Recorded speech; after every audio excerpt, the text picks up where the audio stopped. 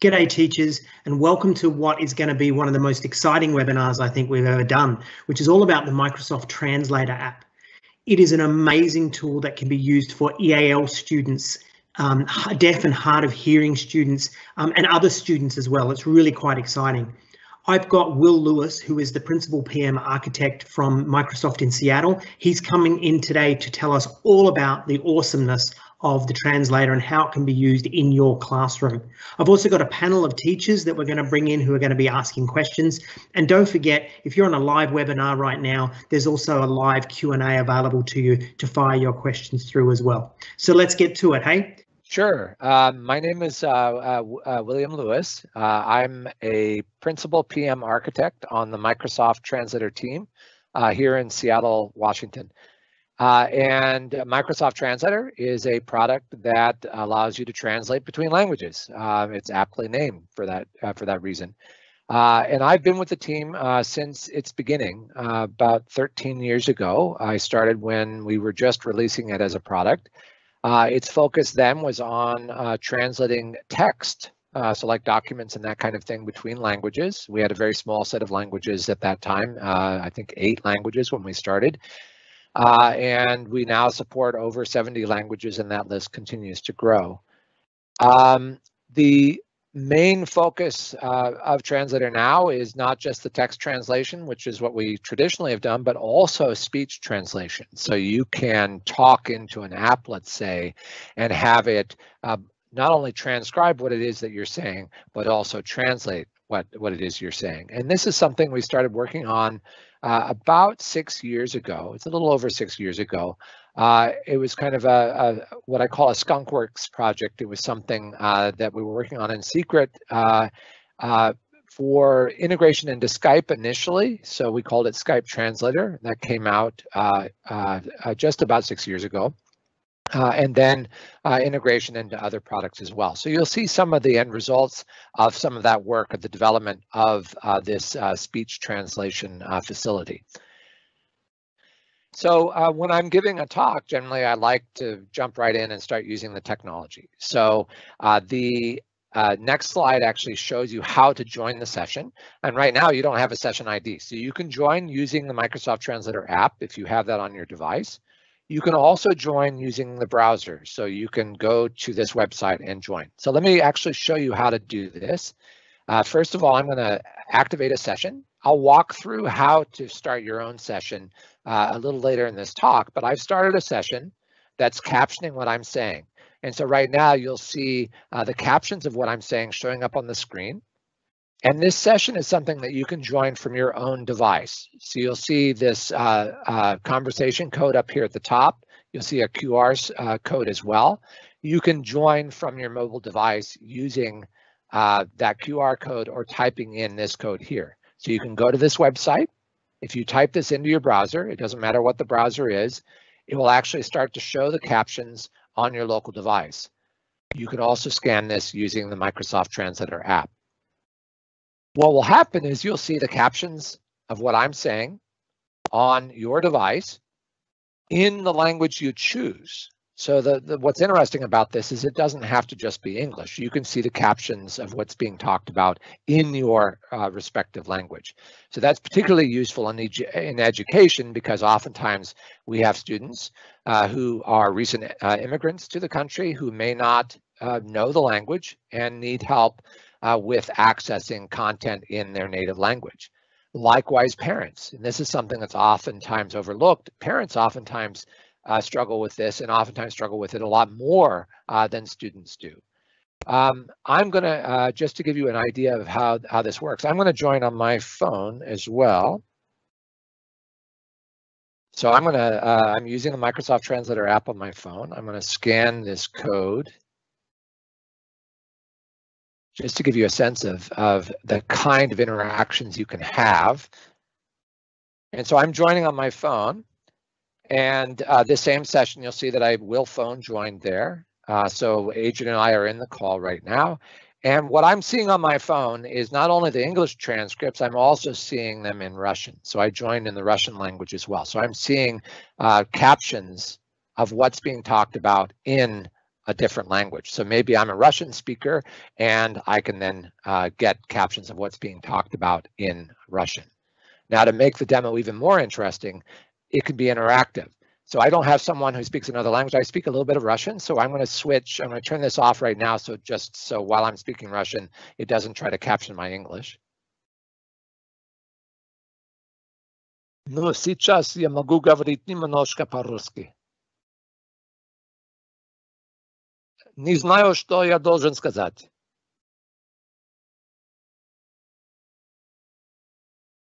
And so what you saw there was me speaking in Russian, but when you look in the screen, you'll see that it translated it into the language that I have joined the session in. So I'm getting the translations in English here as an English speaker. The Russian speaker, of course, is getting them in Russian. If someone else joins in another language, they'll get it in their respective language. So you can have these kind of multilingual conversations simultaneously. You can talk to not just one parent, but you can talk to multiple parents at the same time, irrespective of the languages that they speak. So on this screen, you see instructions more or less illustrated about how to join a session. And this right here is the multi-user mode in the Translator app that you want to select. And then you can either join a session or start your own. Right now, we're joining the session that I had started. So all of my guests here are actually joining that session. But you could easily start your own. That's what I did. I created a session myself, and then you're joining that session. So you create the session, and then people can join that. And then you have the session ID. You specify your name, and then the language that you want to view the captions or the transcripts in. There's a video on how to do this that describes it in good detail, and this video link is right here. I'm going to move to the next page. If you're joining not from the Translator app, but from your browser, you'll get a window that looks something like this, where you navigate to this URL, you enter the conversation code, and then you specify your name and language. And then you enter the conversation. So you'll see something very similar to what I showed on the screen when I was showing the captions. And this has gotten a lot of use within education. And these are images from schools around the world, in fact, that are using Microsoft Translator for various kinds of engagements. Now, I don't want to downplay the accessibility uses of this. This is used not just for multilingual communication, but also for folks who are deaf and hard of hearing. A good example is right here. This is at a university where there's a large population of deaf students. The professor will teach in English, and the students will see captions on their screens in English. But you also see an example here. This is in India. This is a school that teaches primarily in English, but the parents, a number of the parents are from the region, and they don't speak English particularly well, and so they're able to get captions in Tamil and Telugu as an example. So they can come to sessions provided by the school that are conducted in English and then see the captions in their native languages. And then this school here, a good example here is this student, I believe, speaks French, and she doesn't understand English particularly well, so she is using her laptop with a headset and actually listening to the French audio from the transcripts. So the teacher here is speaking in English, the student is seeing French transcripts and hearing the French. And then this example up here in the upper right is a teacher who is communicating with a parent who speaks Spanish, and they're communicating. The parent is using a mobile device, the teacher is using her laptop. So a one-on-one kind of engagement here. And I'll talk about some of these scenarios in more detail. There's a lot of detail on this site. If you go to this Translator EDU site, that has a lot of information about how to use Translator in various kinds of education scenarios. So let's talk about this in a little bit more detail. I'll give some more background, and then what I'll do is after I give some more background on this, I'll actually walk through how to start a session. So we'll start a session from scratch, so you can see the steps I go through to actually create a session so you could follow the same thing in your classroom, start a session, and then have students join that session.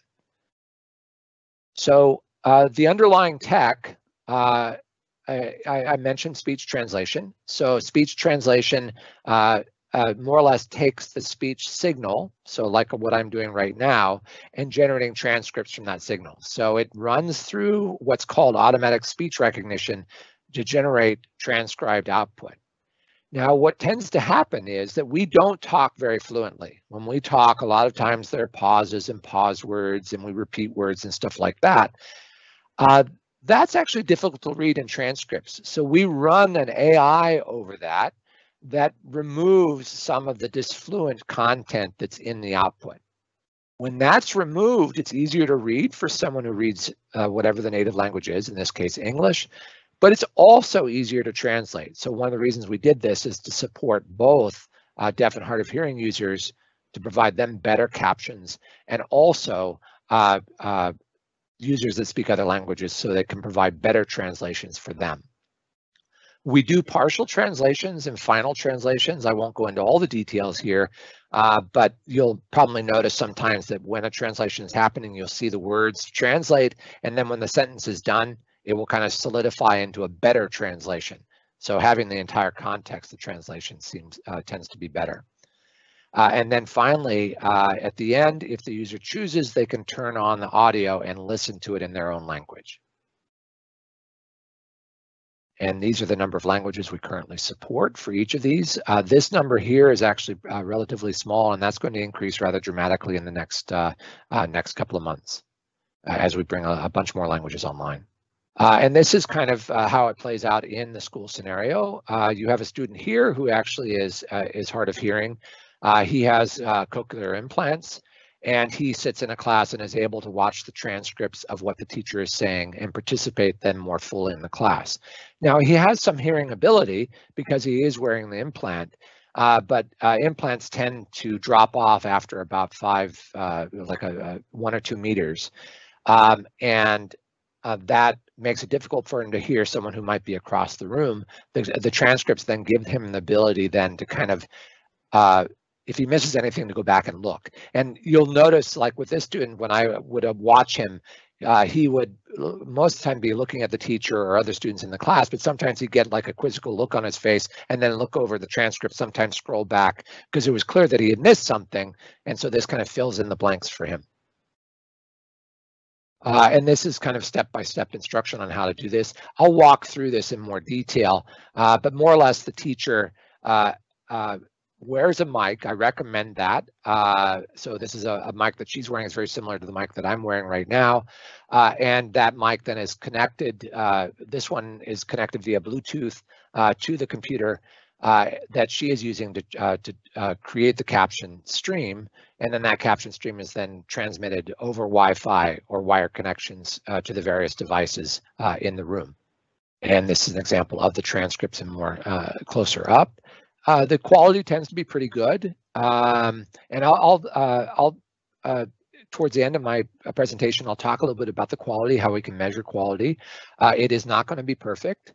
There will be errors in the signal. There are actually a couple of errors in this screenshot, but generally you can eliminate a lot of those errors if you're wearing a reasonably good quality mic.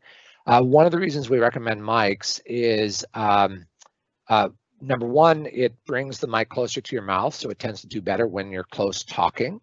But also, if you're wearing a mic, it tends to filter out some of the ambient noise in the environment.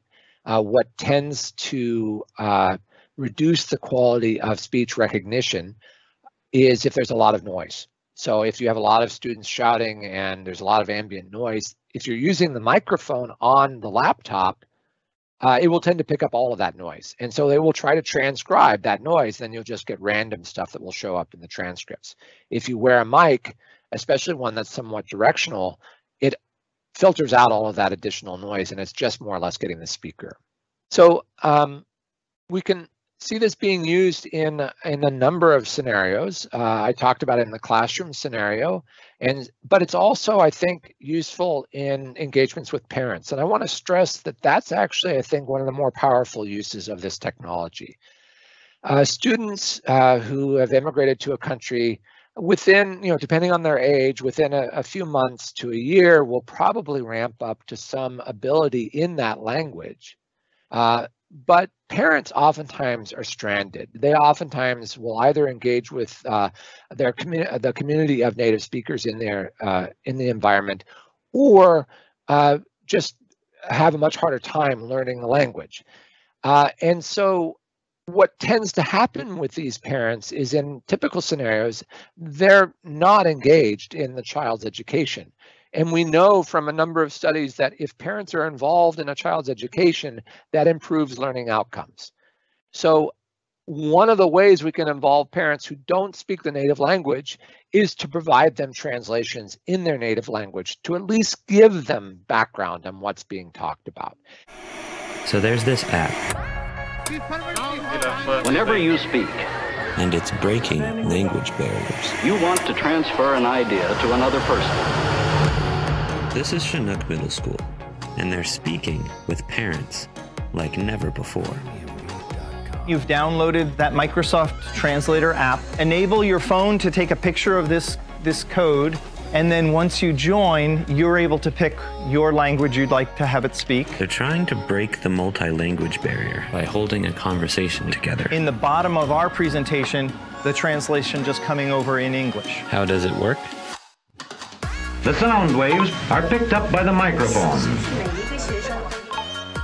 There was a question, and the library is open during tutorial. So these parents speaking 9 different languages can hold one conversation together. They're using Microsoft AI technology, including a machine learning technique based on a form of computing called neural networks, inspired by human brains. Basically, it learns to translate based on real-world speech, not rules programmed in advance. That's Russell, the principal.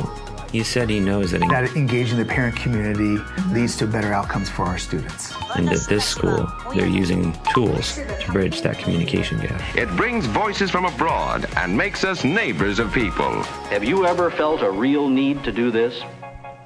To communicate an idea to someone?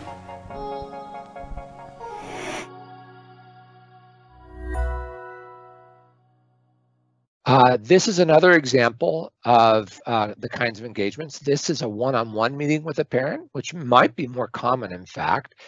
And there, you can have, like what they show here is the teacher's talking on the laptop, the parent's on her phone, and they're able to go back and forth. So the parent's speaking Spanish, the educator is speaking in English. But it could also be done on a single device. I give you a couple of example videos here. One basically shows this kind of 2-device setup, but there's also a good demo about using just the mobile device. So we have a recent update that we've made to the Microsoft Translator apps. This is just on iOS currently, but it will go to Android, I think within a month or two. You'll see in this picture where you have 2 people talking to each other and the app is on the table, and it's actually in both directions, and we have it set up so you don't have to push the buttons on the phone. You just set the phone down, you indicate the 2 languages that are being talked, and then it automatically recognizes which language is being spoken and then translates appropriately. There's a video here which I'll just go ahead and play, and you can kind of see how this works. So this is a video showing the latest auto feature that I just mentioned. And the way you start is you start by selecting the audio button, then you select the languages, select auto, and then it will automatically enable the speaker, the microphones whenever someone's talking. Now I paused here because there's this button here too, which is very interesting. What this does is it inverts this side for the person on that side. So what you'll have is text that will be oriented towards the speaker on this side that will be on this side of the screen, and then text oriented the other direction for the speaker that's on that side of the screen.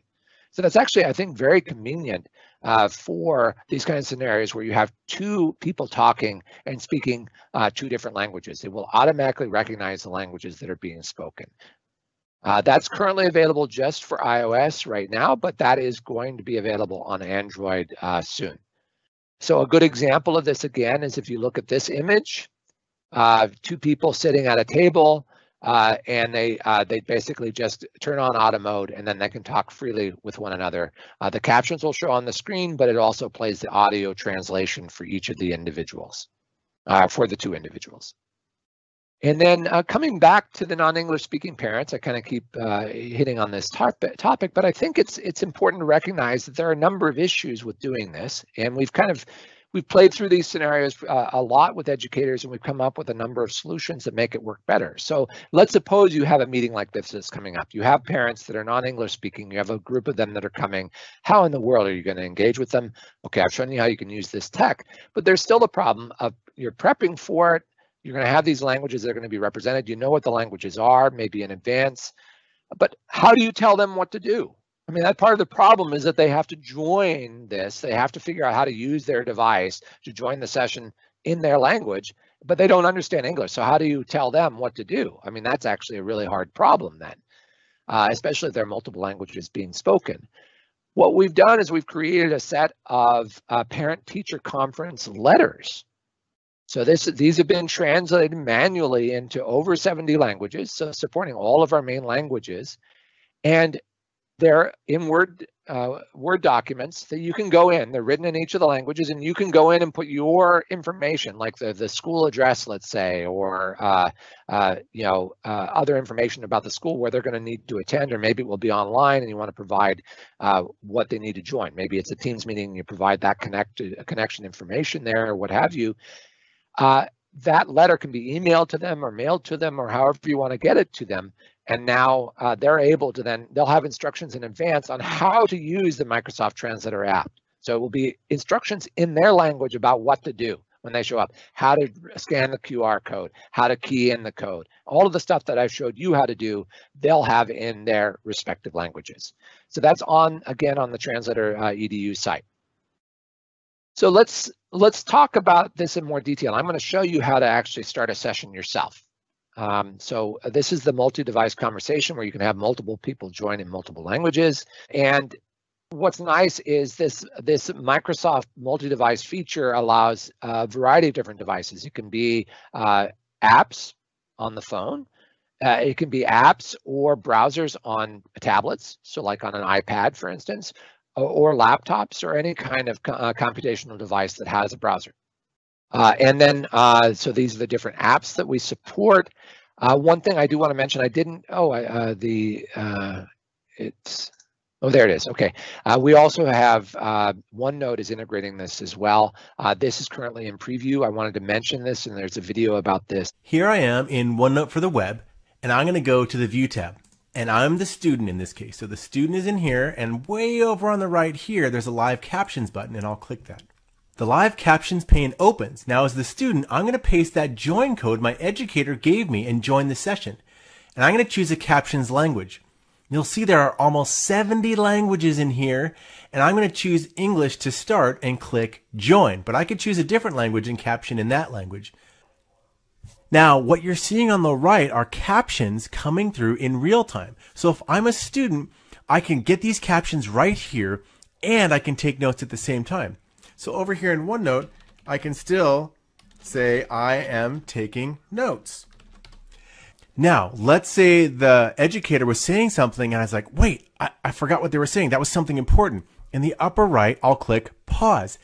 I can pause those captions in real time. So now I can go up here, and maybe I want to highlight something. So I'm going to turn on the yellow highlighter, and I'm going to go and I'm going to highlight something. That's yellow. That's important. Oh, this part is important here. You maybe want to go and change the colors to make a different color. And I can even make the text bigger. So if I drop down this right here, I can make the text a little bigger so I can see it. Now the educator's continuing to talk while I pause these captions. And a lot of students would worry that they're going to miss all that information. Well, if I hit resume, what you can see is everything that the professor or the educator was saying is captured right here. So that is really inclusive. Maybe that's something where there's too much information coming and I couldn't absorb it all. Now the other nice thing is that everything that I was saying is automatically captured. Look over here on the left. You're going to see a transcripts section that is automatically created. Now what I'm going to do is I'm going to close the Live Captions pane.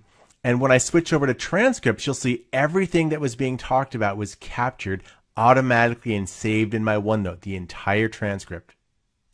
So you can see on the transcripts section, this page was automatically created, and it has the join code, the transcript, the date. It even captures all the highlights that I made when it was over there in the captions pane.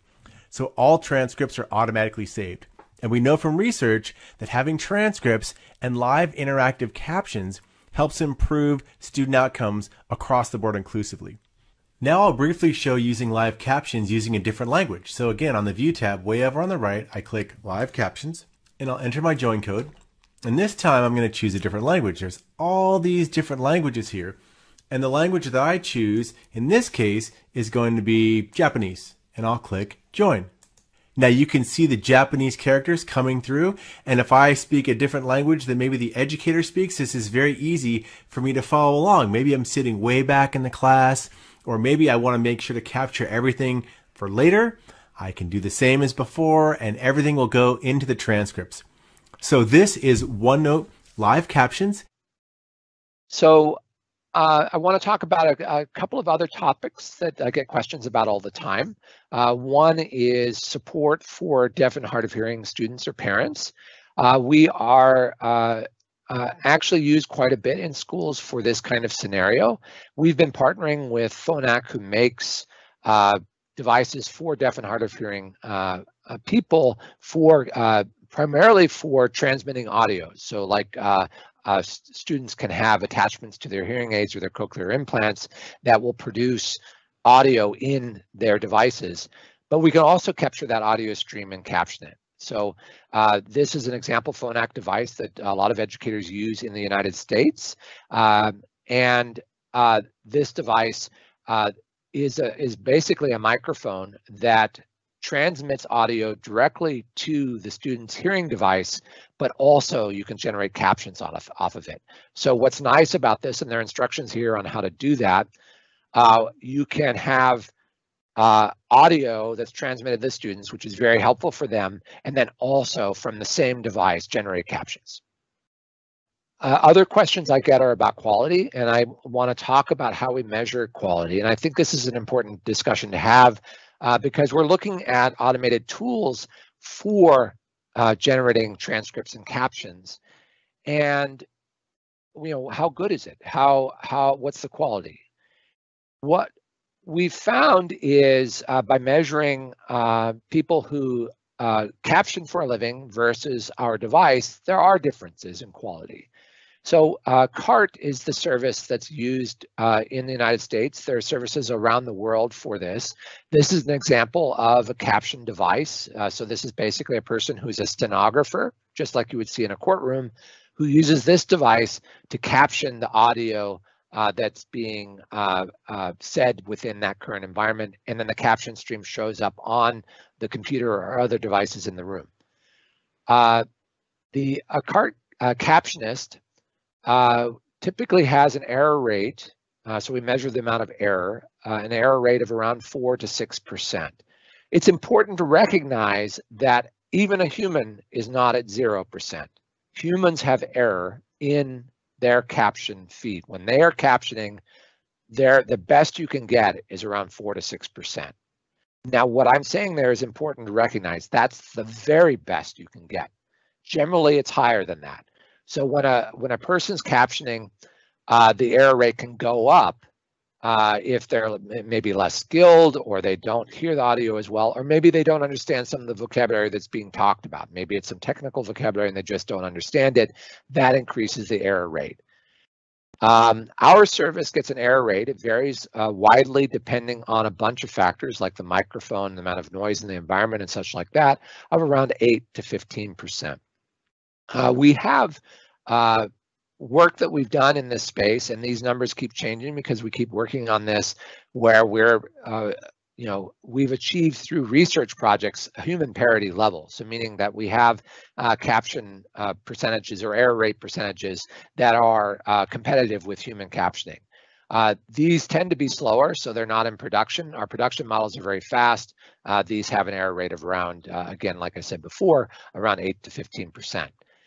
Now that's for same language captioning. For translation, that's a much more difficult to measure. And that tends to increase the error even more because you have the error rate that's happening within the English, let's say, when someone's speaking English. If there's an error in the English, that of course will be an error in translation, and sometimes other things are just lost in translation. They don't translate well, perhaps, and so you'll have an error there as well. So the error rate tends to be higher when you're crossing language boundaries. What we found, though, is that people adapt pretty readily to this technology. Thanks, Will. That's really interesting, really interesting. I'd like now to bring our panel of teachers who are going to fire off questions to you right now. And our first question comes from Sharon. Thanks, Troy. Thanks, Will. That's amazing. I'm Sharon Lehman. I'm a teacher with TAFE and I teach other teachers, and I'm also a learning technologist.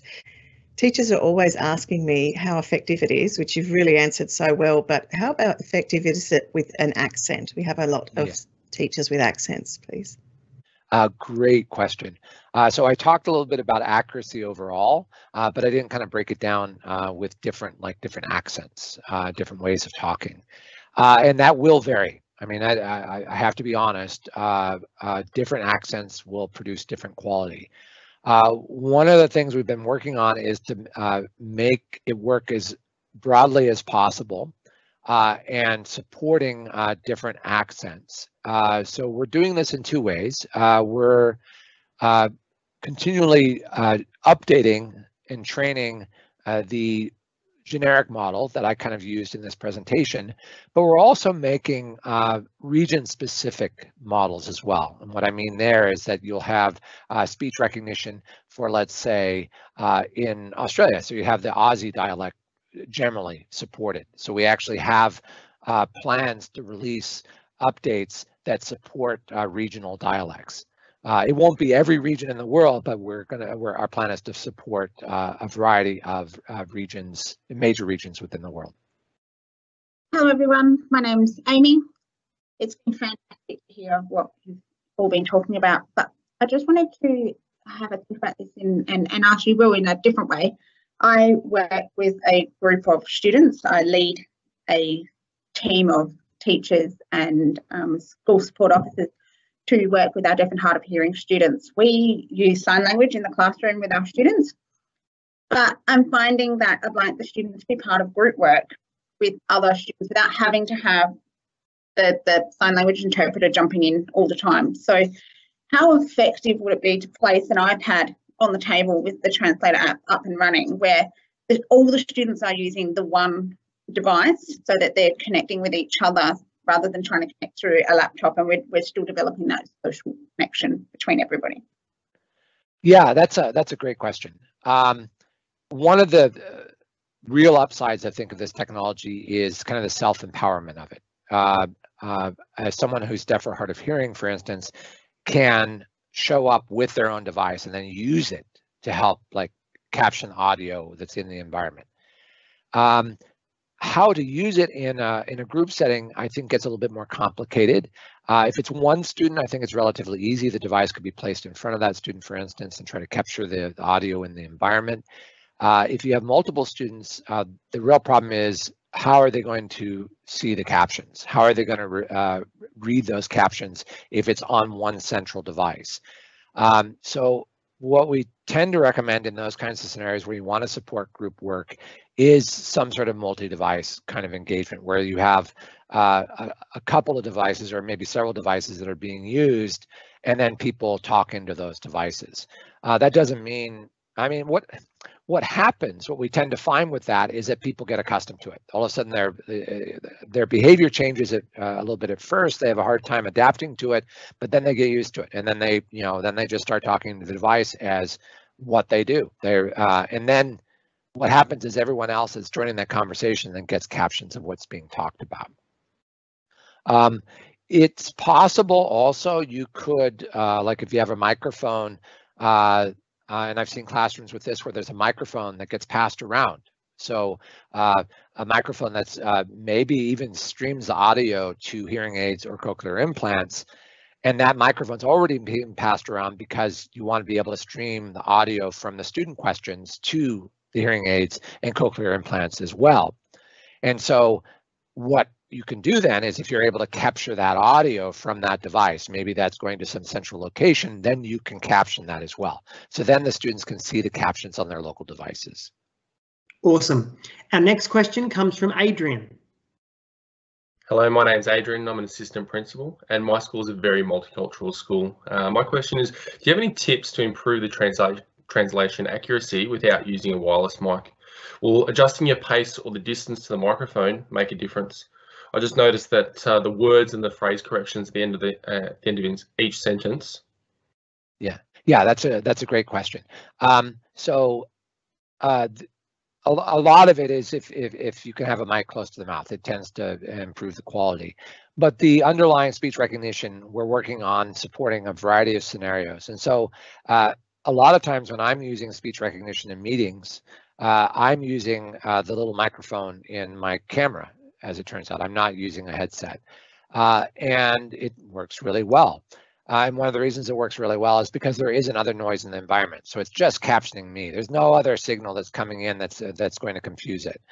If you have a controlled environment where it's not particularly noisy, I will do well even with the microphone that's in the computer.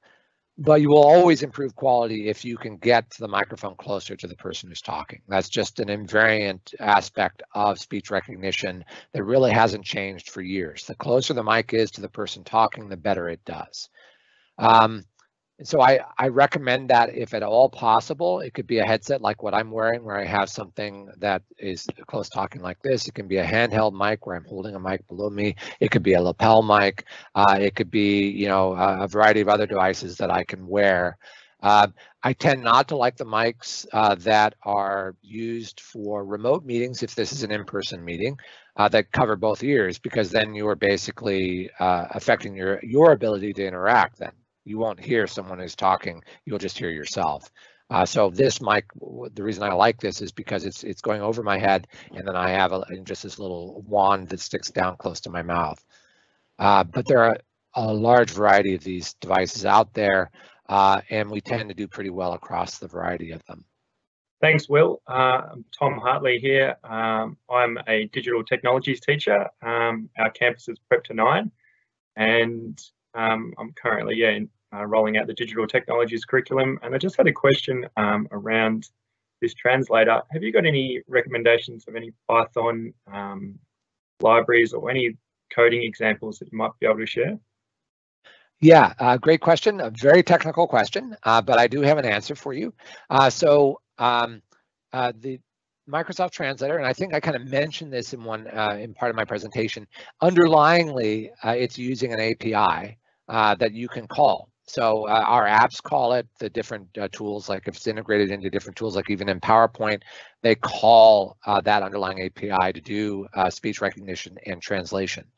That is available externally. So someone can develop tools over our infrastructure, develop their own tools. And so we have code examples. I'm going to pull this up. So we have a GitHub repository that has a whole bunch of example translator tools with source code that you can use or modify to support a variety of things. So if you have students that want to work with Microsoft Translator themselves, maybe they want to develop some tool that does translation, they can look at the code samples here, and then it will give them ideas about what to do and how to do it. And we have them across a bunch of different languages, different tools. Document Translator is just translating like Word documents or PDFs. So you can take this and modify it and translate a variety of documents. But then there are all sorts of other kinds of example code snippets. And Python is an example here for text translation, how you can do text translation in Python. And this is some sample code that gives you some examples about how to do a translation session in Python. Now, this is mostly focused on text translation. I don't know that we have any that are speech translation focused. Yeah, it doesn't look like it. It's using the same underlying API, and so what I showed you using the Microsoft Translator apps, that multi-device functionality, is actually represented within the API set, and there's documentation on that. I don't have the screen for that, but you can create a session or you can join a session from your own tool. So just like we did with OneNote, we integrated that in using that API. Someone could do that with their own tool. If they wanted to basically, okay, I'm going to do something that's integrated into my Blackboard, let's say, that does this multi-device conversation thing, and maybe you have a student that's really adept at this kind of coding, that's something that they could in fact do. Thanks, Will. That's amazing. And I know there's going to be a lot of teachers that are going to be listening to this and watching this and thinking, wow, there's so much I can do with this tool for EAL students, for hard of hearing students, and even, mainstream students as well. So thanks very much for being a part of this. You're quite welcome. It was a lot of fun, and hope to see you again soon.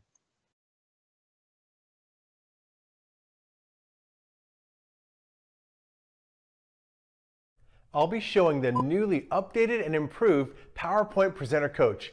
Presenter Coach uses AI to listen and now watch how you present and give you feedback. So let's get started. I'm here in PowerPoint for the web, and I'll go to the slideshow tab, and you'll see this Rehearse with Coach. Rehearse with Coach has already been here for a little while, Presenter Coach in PowerPoint, but there are some new enhancements that I'll be showing in addition to the original ones. If I drop the arrow down, you'll see Show Body Language Feedback. I'm going to check this on, and we'll show some of the new features in Presenter Coach. Now click Rehearse with Coach.